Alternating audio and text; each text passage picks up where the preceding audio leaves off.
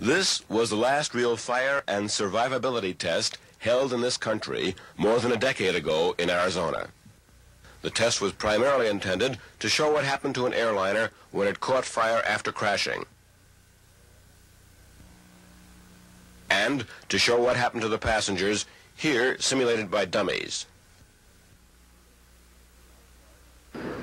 And this is the real thing.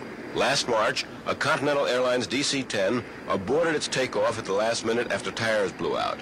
But the captain was unable to stop the jumbo jet. It careened off the wet runway at 80 miles an hour into the overrun and caught fire.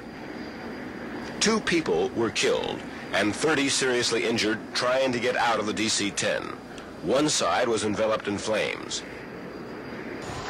In that accident in Los Angeles, the problem was compounded because few escape slides deployed and others melted rapidly from the heat.